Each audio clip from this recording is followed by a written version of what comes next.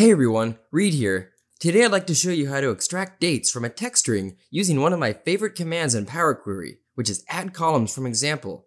This can be really useful if you're ever given messy data from flat files or other data sources, and want to easily and reliably extract the date values from a column. So let's get started.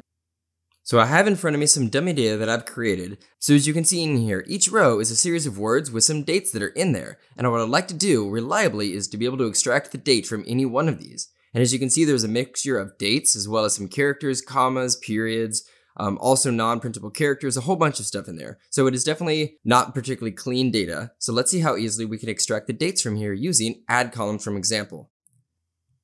So to start with, I'm going to come up here, I'm going to right click on text string, and I'm going to select add column from example, and I'm going to give it some examples for each of these rows in here. So to start with, let's go with the bottom row, and that is 8, 4, 10. There we go. Okay, now it's not gotten it quite right yet, but we can give it multiple examples. So I'll just keep moving up my list. 4, 5, 0, 2. Okay, getting a little bit closer, but this one's still causing an issue. You see that 1, 2, 3 over here? That's still coming in on this row. So I want to get rid of that. So that is 5, 6, 17. There we go. Give it another example, maybe one with a comma here. So 1, 16, 2014. There we go. All right, and a few other examples. 2, 3, 2010. And there we go. You can see that the examples that are getting filled in are all working correctly because these other rows are all being auto-completed. So let's go ahead and I'm just going to call this date. Gonna hit OK. And let's take a look at the actual code that was written for us.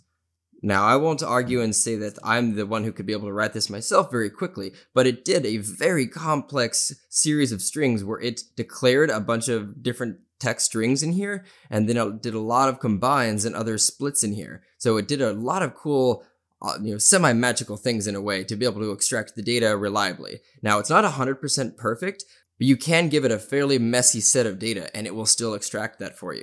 And that is so much faster than having to figure out how to do it yourself. So I would highly encourage to be using these add columns from examples. This did come from an actual client scenario where they had text like this that they wanted to extract the date from. And this is what I directed them to, because that way they don't have to know how to code M, they can do it themselves.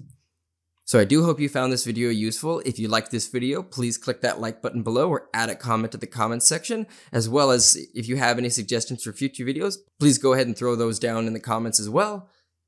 And if this is your first time here or you want to see more of these videos, please click that subscribe button. And otherwise, I will see you in our next video.